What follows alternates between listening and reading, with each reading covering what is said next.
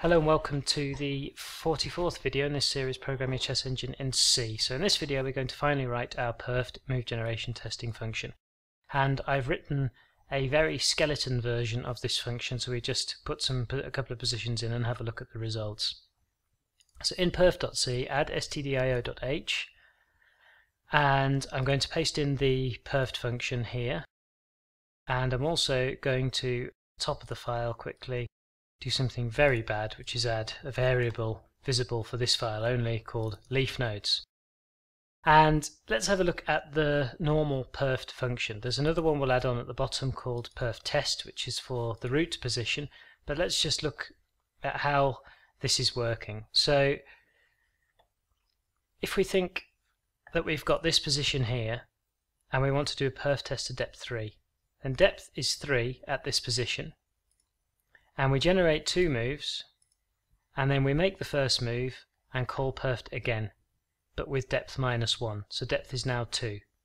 Then we generate the two legal moves, and we make the first move, so this one, and call perft with depth -1, so depth is now 1. So we make our two moves and make the first move and call perft again with depth -1, and this time depth is 0. And at the start of perft we say if the depth is 0, then increment the leaf count and return. So we would then return to here with the leaf count incremented, and then this move would be made, and depth will go back to 0, and we come back here with depth 2, and depth back to 1, and depth to 0, and so on, and so on. And that's how basically we traverse then the entire tree. So how that's done in code, you can see here. We call perft, and we say if depth is 0, don't do anything, increment the leaf nodes and return. Otherwise, make a move list and generate all the moves for this position. Then loop through all of the moves in the position, ignoring the illegal moves here. And then call perft again with depth -1.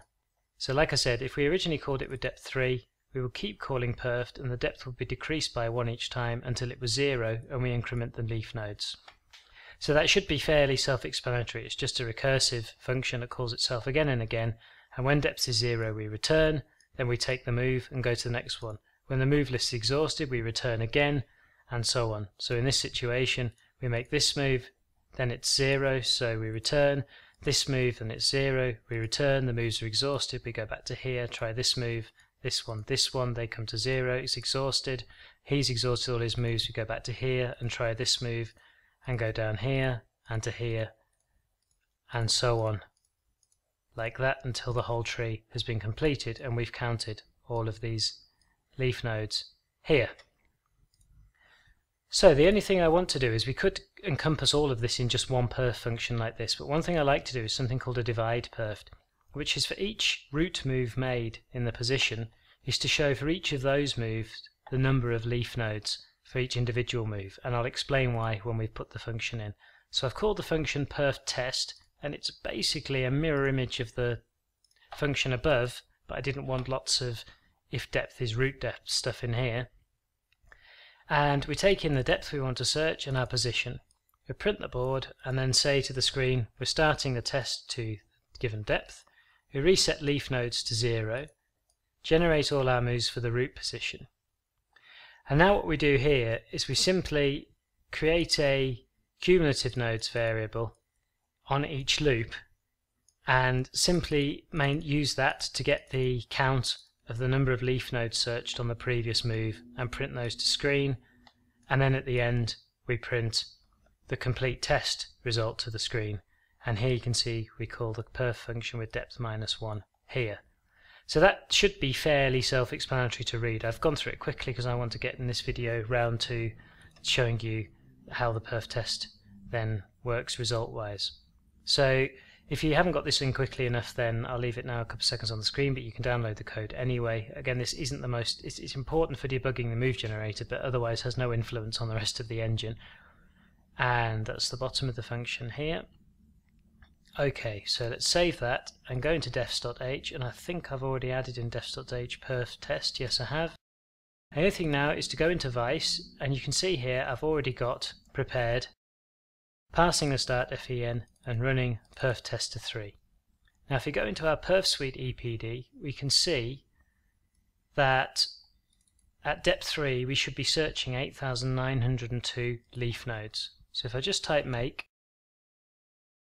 and now type vice to run, and now you can see there what's happened is in this position starting to depth 3, and it's telling us for each of the root moves, so A2, A3, A2, A4, etc., how many positions leaf nodes each of these search, and you can see that we visited 8,902. This should say leaf nodes, not loads, but it doesn't matter for now.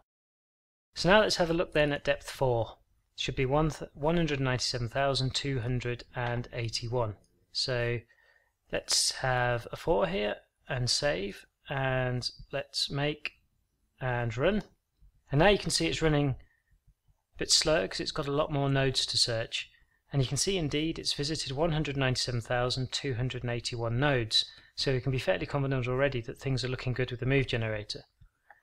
Now let's go to defs.h and take out the debug because it's slowing things down a lot.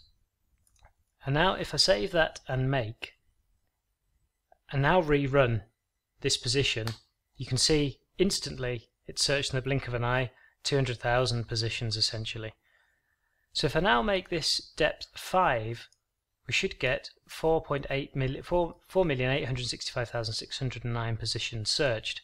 So let's make this depth 5, whoops, cancel, depth 5 and save.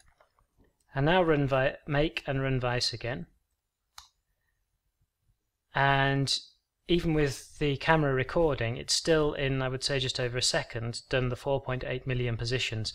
And of course we're compiling here without optimizations. When we do that, we'll actually get at least a doubling of speed.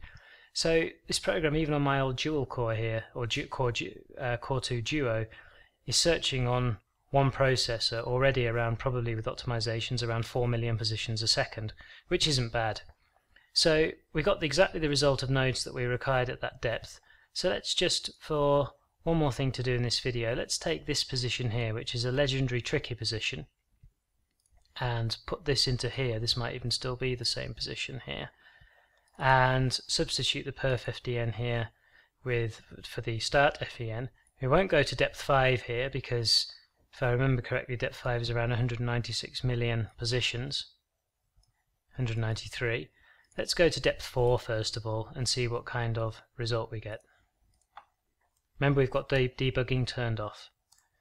So it runs through depth 4, and we've got 4085603, which is exactly what we needed to have at depth 4. And let's run this then to depth 3, but with debugging turned on.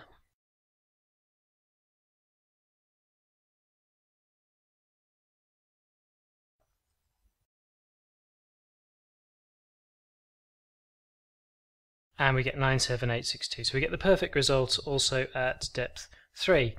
And the reason I like it with debugging turned on, of course, is because of each of the positions here visited, we've had the checkboard function running multiple times.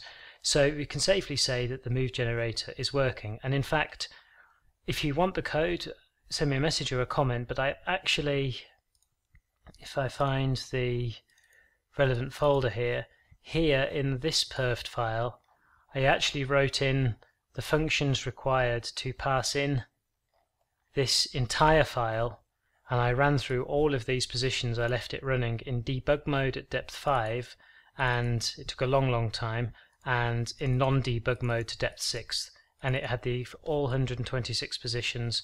It was exactly correct, so I'm pretty much 100% confident that the move generation and make and unmake is bug free. Okay, so that's it for this video. There's one more thing on my mind that I said I was going to discuss, and I can't for the life of me remember what it is, earlier on in the video, to do with Perft. Nope, it's gone. Okay, so that's it for this video. We've hit a real milestone in the chess engine. We now have an engine that can make and unmake moves, and the next step is now to start implementing actually the search for the engine, and for that we'll be using something called alpha beta searching, which I'll start explaining how that works in the next video. So thanks very much for watching, and comments, questions, criticisms welcome as always on YouTube.